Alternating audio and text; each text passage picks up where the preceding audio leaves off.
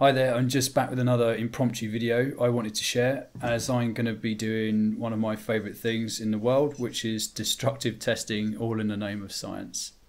So what I have here is 3 beams that are held together by structural 2-part epoxy. This is Cold-Weld, who reckon that this is going to bond at about 5,600 psi, which is about 38 megapascals in real money. I really doubt this, but they do make some bold claims, so we'll just wait and see. In this test I'm going to be using 44 by 44 bright steel box section with a 2mm wall, and the bonded area is on either side of the vertical beam, giving me a wetted area of about 3,000 square millimeters, or about 4.5 square inches, plus a little bit of leakage out the edges, as you can see. So after the epoxy was mixed up, it's held together with clamps, nothing too much as to squeeze all the glue out of the joint, but just basically to keep it in place. The assembly was then placed on a radiator to assure that the curing process took part. You don't actually have to do this with 2-part epoxies as they are exothermic, but anything under 50 to 60 degrees is not going to harm this at all. And as you can see, the glue has gone off rock hard. I am pretty amazed at this stuff. I've used it to bond fiberglass and patch holes only on the edges, and you just can't get it out. It's incredible. I just don't understand how it works, but it does. The bond is just so strong. If you look here, there's a few bits of leakage and a few dribbles, and I just can't get this off by chipping at it with my nail or trying to snap it. Yeah, for an off-the-shelf product, it's really impressive. As always, I did a few simulations of this test. One of my goals in engineering is to get good at predicting structural loads through epoxies and validating my FEA results. This is a stress plot with 20,000 newtons pushing down on the vertical beam. That's about 2 metric tons. And as you can see, the metal is actually getting pretty stressed at the bottom where it's shown in green. When animated, you can see what the computer thinks will happen. This is obviously well over exaggerated, but you get the general idea. Let's have a closer look inside the box section, and you can see the shearing forces at play. But beneath that patch, it looks pretty okay, where there's a lot of surface area. So with a bit of trickery, I can get rid of the beams and just look at the glue. And this is what I'm trying to predict. Personally, I think 24 megapascals is about as much as you can expect from this.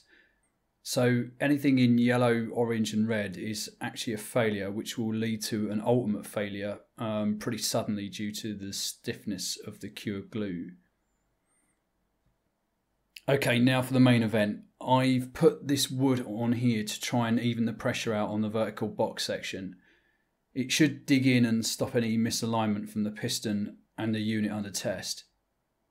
I don't expect the supporting beams to take this lightly though, and I think that their moments are going to be sort of rotating inwards like this. I was going to partially clamp both of these units to keep them together, but I couldn't find anything suitable for this job. Lastly, the pressure gauge is all I have to measure the force. Ideally, I should have a load cell in here, but this is all I've got to work with. So all things being equal, I think this will fail about 1.5 to 2 tons. It just seems like too much, but what do you guys think? Place your bets now! Right, as soon as I started off, it became quite apparent that the wood wasn't going to hold up to this load. We quickly drove up to about 1.5 tons, and I thought the glue would give up by now, but as you can see, it's not going to work. The wood's going to fail before I get any more force out of this, so I had to rethink this one. 1-0 to the glue, I guess. Okay, so the wood actually didn't work, and yeah, it's done that. So the next thing I'm going to use is actually that block of aluminium instead. Right. Let's get that in there. Let's see if we can do this then. That took nearly 2 tons.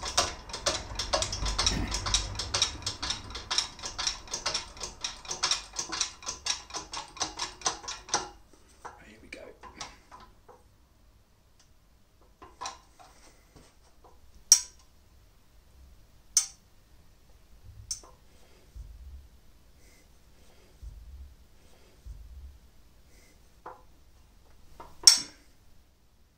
certainly hear the glue fracturing now. That's got 4 tons on it.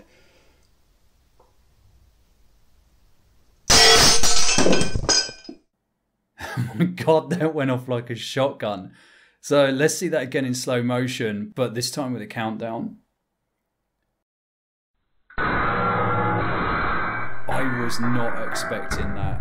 Look at how high that crossbeam flew into the air. Okay, let's back up now and look at how this thing actually broke. You can see the sides flew apart, and this is completely the opposite of what I thought would happen. I'm so glad I didn't put any clamps on this, otherwise you just wouldn't have seen that. What the glue experienced here was complete shear, and the box sections behaved perfectly. I don't think there was any peeling action taking place there at all. Once the sides have parted company, the piston just rockets downwards and then sucked back almost instantly by the pressure. This fires the plate down into the side beams, which is a shame because I would like to have seen their trajectories. The peak force registered on the gauge was about 4.5 metric tons, which is absolutely outrageous. I don't know how accurate this is, but it's got to be close because, again, it's just simple mathematics, pressure over area. Okay, now let's have a look at the glue on the parts. I took a few close-up photos of these to better analyse it. As you can see, the bond was near perfect. It was created with just a little bit of isopropyl alcohol and no mechanical key. Whatever I did worked pretty well, and the glue seems to have ripped off about even. But look at the scales and that wavelet effect. This must be the cohesion in the glue itself being ripped apart. That's pretty interesting. I can't see any deformation in the metal either, which is also interesting as an edge weld here would have ripped this apart. I mean, I'm absolutely stunned by this. This has all come out of a 6 pounds 80 tube of glue. That's remarkable. So looking back, was the simulation wrong? Well, no, it wasn't. It was operator bias. I thought there was no way that this glue would take the force that it did. So let's adjust the simulation to the correct loading and see what it does. And here's the result. Obviously, twice the force will affect the steel twice as much, although I didn't see the deformation that it's warning me of at all. Let's have a look at how the glue held up by looking at the plot, but this time in pounds per square inch. Well, that's pretty conclusive. Anything in the orange or the red is above the 5000 psi limit and backs up what JB Weld say, so no lies detected here. Before I go, and before people start sticking their cars to the ceiling or something, I need to mention some caveats with this test. I think you all probably get it, but the strength of the bond is a product of many things: surface preparation, bonded surface area, mixing quality, adhesive thickness, substrate type, i.e. whether it be steel, aluminium, glass, etc., curing time, curing temperature, load direction, working temperature, and so on. I gave JB Weld here the best chance I could and deployed it in a test that would examine their claim. This does not mean the adhesive will work well as tested in every scenario. This is just for demonstration purposes. Adhesives are generally poor in dynamic loads that expose them to peel forces or excessive temperatures. Although you can get specific adhesives to overcome these qualities, and they're usually tailored for a specific job. That said, I'll certainly be looking into bonding in the near future with my car and engineering projects. If you made it this far, I hope you enjoyed this as much as I did. It was a bit of an eye-opener, and I certainly learnt something from it, so thanks for watching.